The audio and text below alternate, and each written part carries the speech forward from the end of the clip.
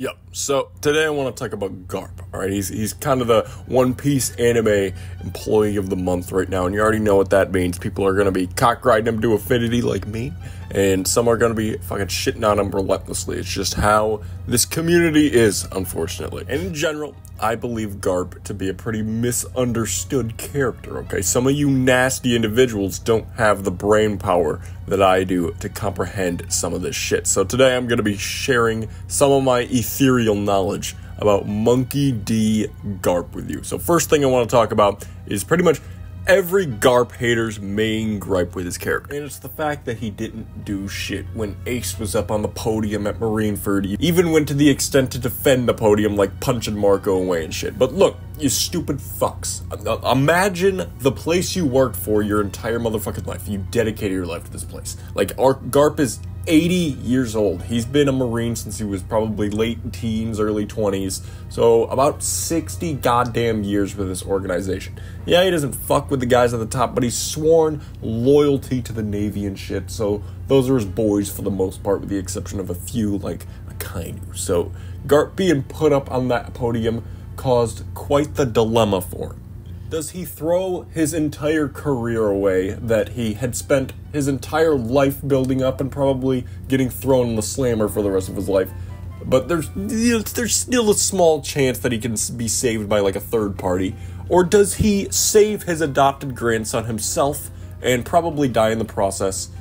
It's a tough-ass decision that nobody can make in like a split second. That's why you see him up there at that podium with Ace crying, getting pissed at him, saying like, why the fuck didn't you just do what I said? Because he is pissed at him for putting him in this position to make such a tough-ass decision. And he ultimately made the decision to just sit back and let it happen. Like, let's be honest, Marco wasn't going to save Ace, and he let Luffy punch him away, so he didn't affect the outcome too much. And he ended up regretting the absolute fuck out of that shit, which I don't blame him. If he took the save Ace and die route, he wouldn't really have anything to regret, would he? So now that brings us the Kobe situation, and people are saying, oh, why is he saving Kobe, but he didn't save his grandson?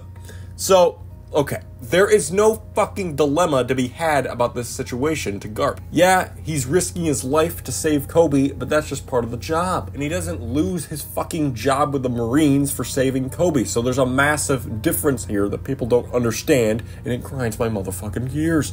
But anyway, let's get into the weird power discussion around Garp, because he's pretty polarizing in that little facet as well. So Garp, as far as we know, is the fucking Michael Jordan of the Marines, okay? He's the GOAT from everyone we've seen. Nobody's really fucking with him. and even in terms of overall characters, he's probably like top 5 or 10 of all time. This guy is a fucking demon. But the old Garp is what people downplay a lot, okay? So yes, Garp did lose to Aokiji, I suppose, but you gotta take into account the factors Garp had going on. Garp's focus wasn't on surviving or beating anybody's ass or anything like that. The one and only reason he had pulled up to Hachinosu was to save Kobe and all the other Marines there and make sure that they make it out okay. Okay, that was his whole thing.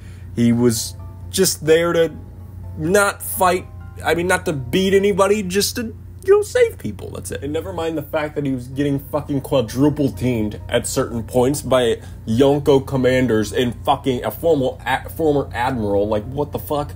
Old Garp, okay? He is at least admiral level, I'm telling you right now, and that's pretty fucking impressive. Old Garp, if he was active at Marineford, is beating Deathbed Whitebeard with relative ease, I'd say. Like, I think he was probably the strongest admiral level guy there, other than probably like Mihawk type of deal. Stop fucking sleeping on Garp. He's that guy, okay? He is in my OG little band of misfit squad, along with like, what was it, Kid, Robin, Buggy, and Usopp, I think.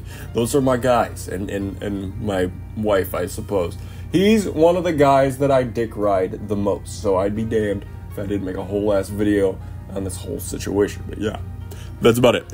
What is it? Chapter next week, I believe. So I'll be back.